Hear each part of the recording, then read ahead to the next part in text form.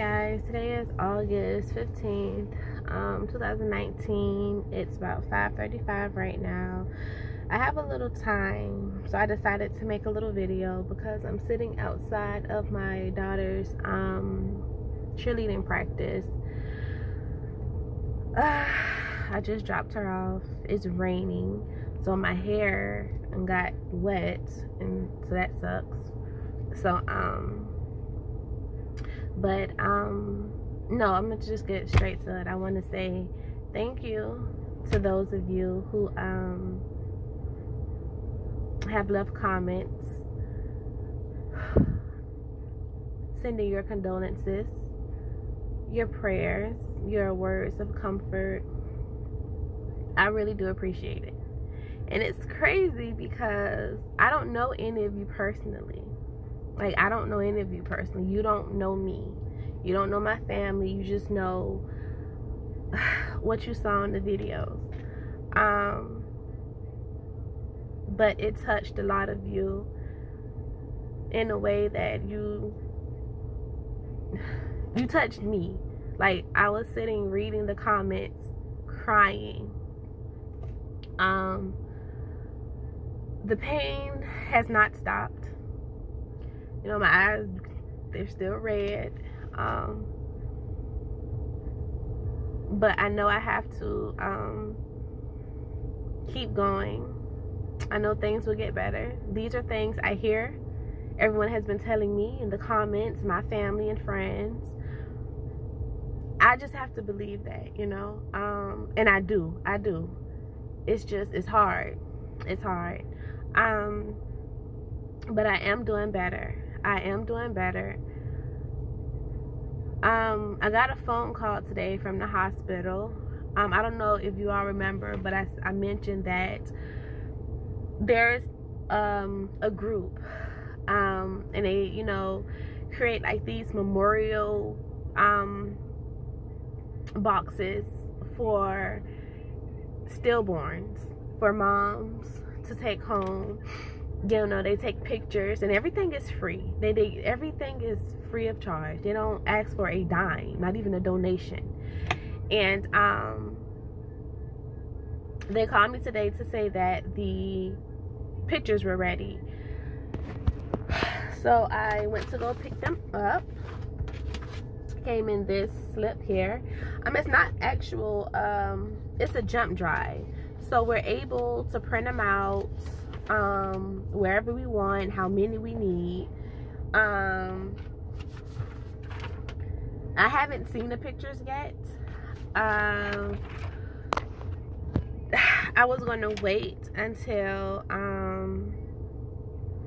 you know, my husband and I can set aside some time and look at the pictures together.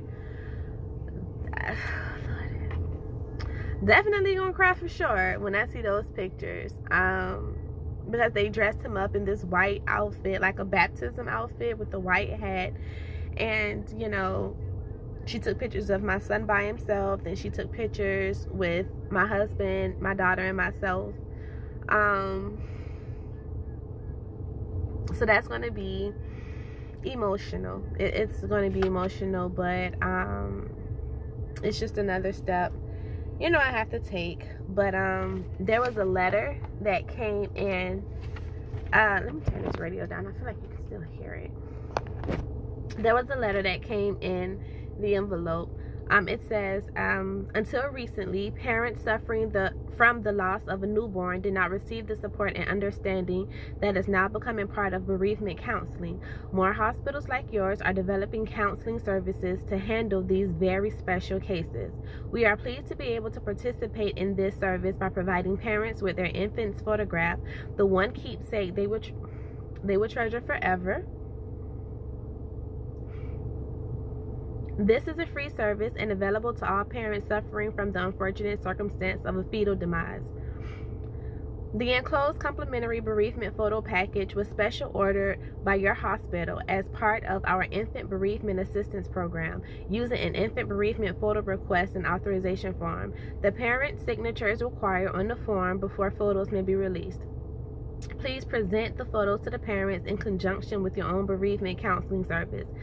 Thank you for allowing us to participate in your bereavement counseling efforts. If we can be of further assistance, do not hesitate to call your field support representative. Okay, so that explains why we were able to get the photographs for free. It's a program, I guess, that's partnered with the hospital. That's pretty cool. Yeah. I gave birth at Candler Hospital here in Savannah. Yeah, St. Joseph's Candler Hospital here in Savannah. But that's really cool. So that explains, you know, like I say, why we're able to get the photographs for free. So I appreciate that. And then this came in it. This is the envelope. Oh, hold on, y'all. Oh, this is nice.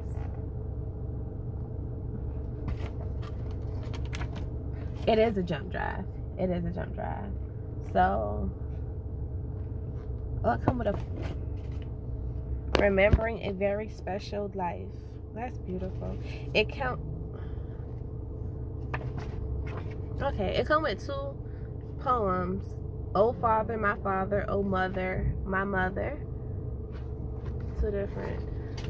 I'm not going to read both of them. Oh Mother, my Mother. Oh Mother, my Mother, I touch your tears, invisible fingers.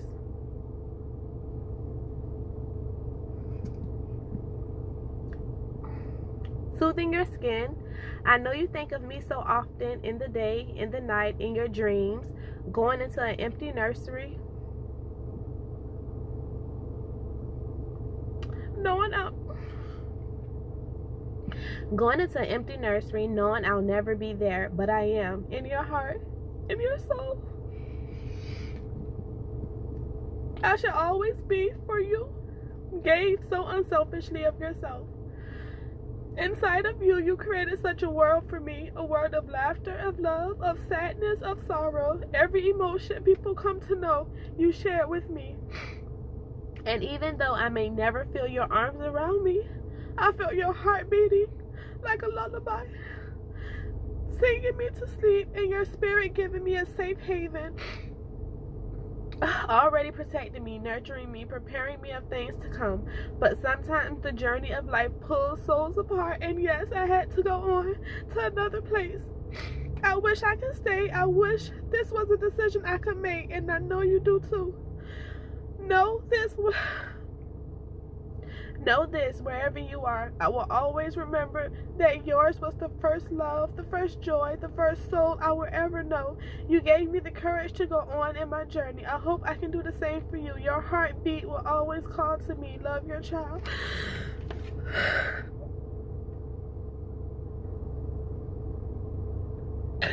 That is beautiful.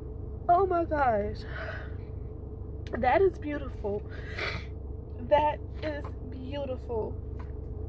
I am framing this for sure and putting this in his nursery. Oh my goodness. I'm gonna let my husband, I haven't read, oh God, I haven't read my husband's, I got no tissue. Oh Lordy. I don't want to bite my nose on camera. Oh gosh. Oh goodness. That was beautiful. Oh my gosh, that was beautiful. I'm gonna let my husband read his first, but this is the jump drive that our son pictures are on. So yeah, this is beautiful. I can't wait to see the pictures. I'm gonna have them printed out and put like a, I don't know if I'm gonna like, I don't even remember how many pictures she took, to be honest. So I don't know. I might end up buying one of those big photo frames where you can do like a collage, like it have a little compartment for each picture. I might end up doing one of those. I have to look at all the pictures first. I have to look at all of them first. and see how I want to do it. Do I want to do, because I have a photo album. I don't know if I want to put his pictures in the photo album or if I want to do his separate from everyone's. That's, I have to see the photos first, and then it'll come to me.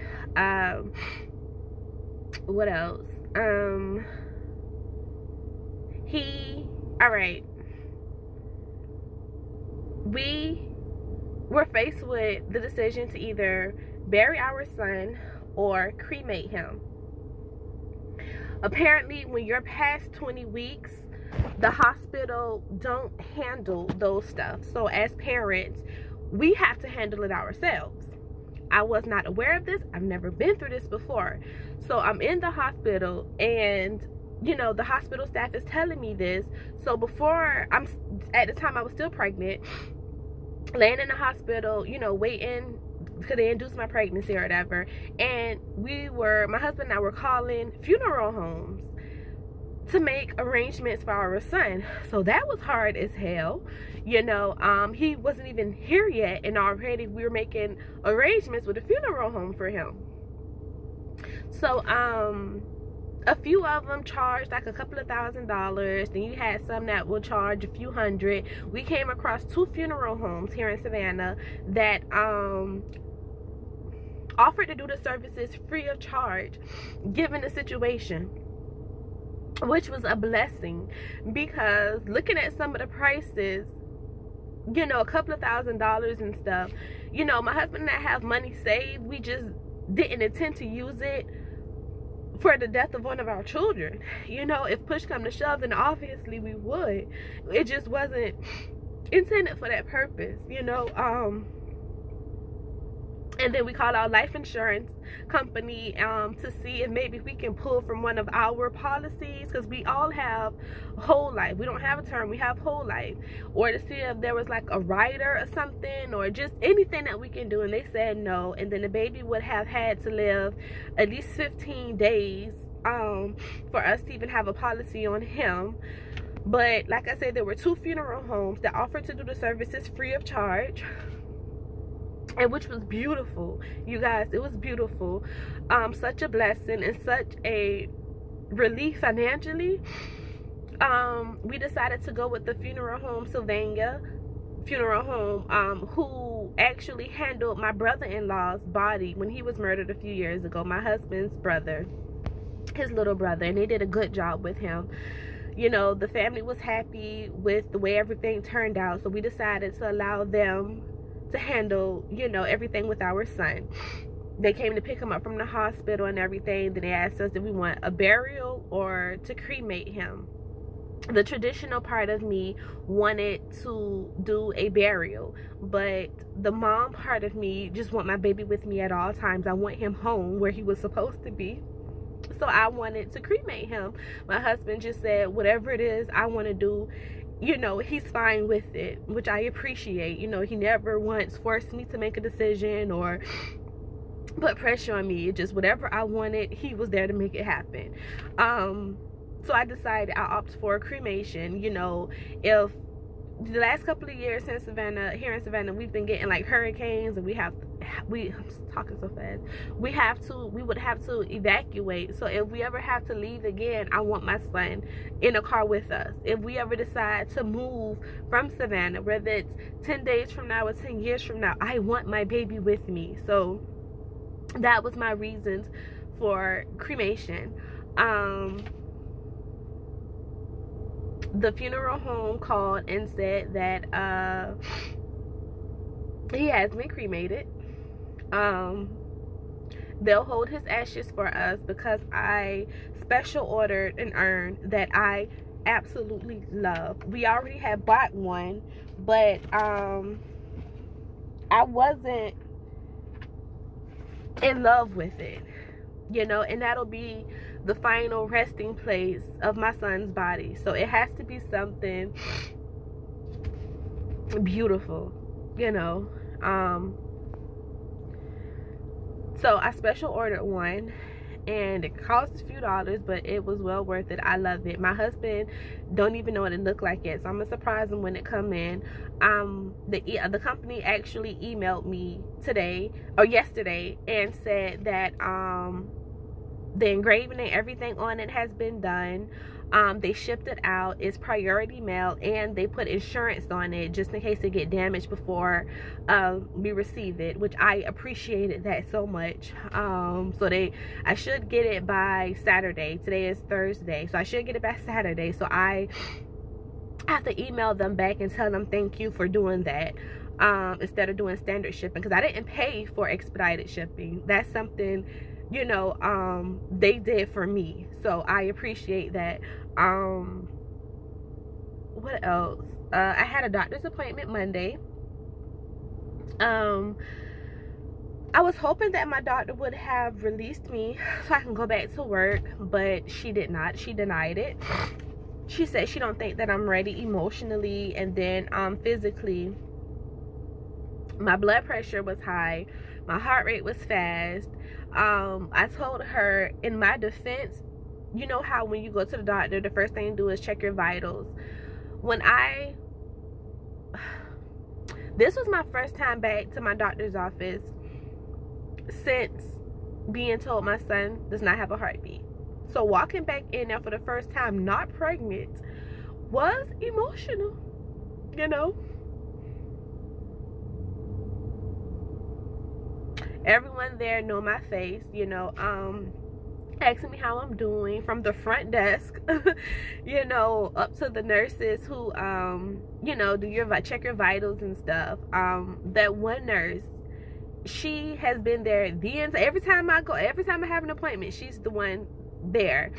So when I walked in to the bag, when they called me to the bag and she saw me, you know, she extended her condolences. Immediately, I just busted out crying because I was already emotional just sitting in that office, you know, alone. So when she started telling me she's sorry and she knew how happy I was, and asking me about Reagan, my daughter, because every time I went, I pretty much had Reagan with me because they're just going back to school last week. So all my visits, like during the summer, she was with me for the most part.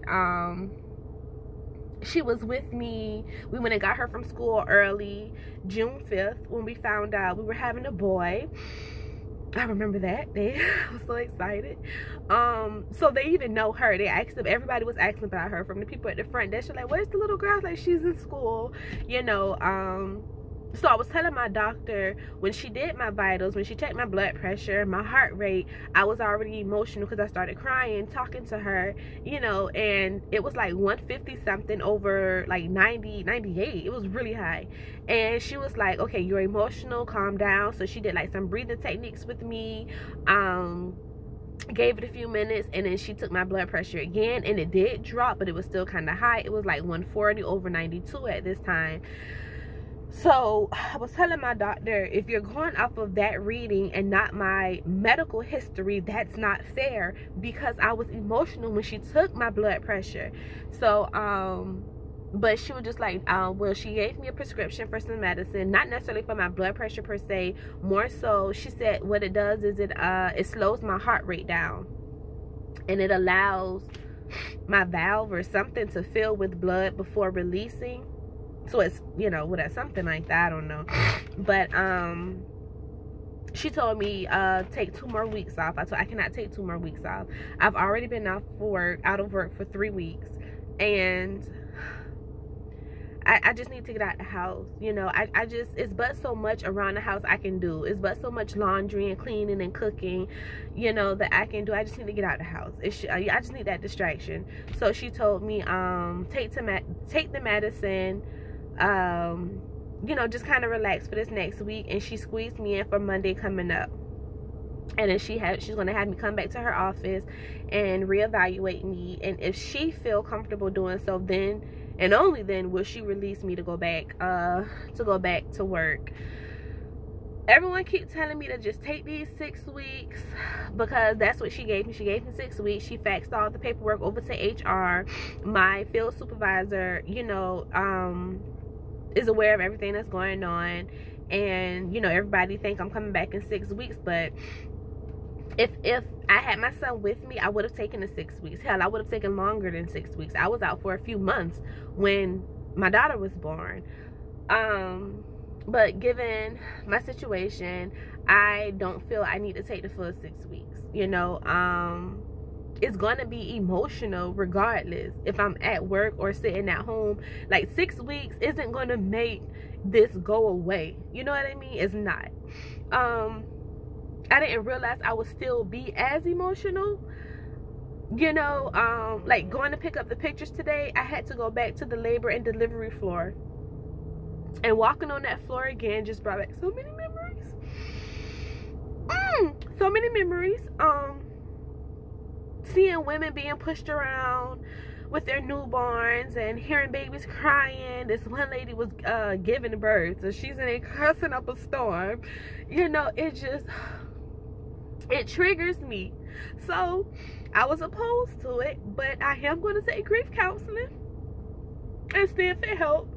If I'm not feeling it after the first session, then I'm not forced to go. It's not mandatory, but I am going to try it, because now that I see every little thing, it's just triggering it, especially when people ask me how am I doing, because my first reaction is to tell them exactly how I'm doing, but out of habit I just say I'm fine, I'm good, you know, because that's typically what you say when someone asks you how are you doing. You just say I'm fine, I'm doing well. And that question alone tends to trigger me. Like when people call me, like, I'm just checking to see how you're doing. Like, how do you think I'm doing? You know, and I'm not trying to be rude. It's just, I don't know. So I am going to try counseling. But hopefully, when I go back Monday, my blood pressure is where it needs to be. My heart rate has slowed down, and it's not just overly pumping or whatever. And my doctor released me to go back to work. Yeah.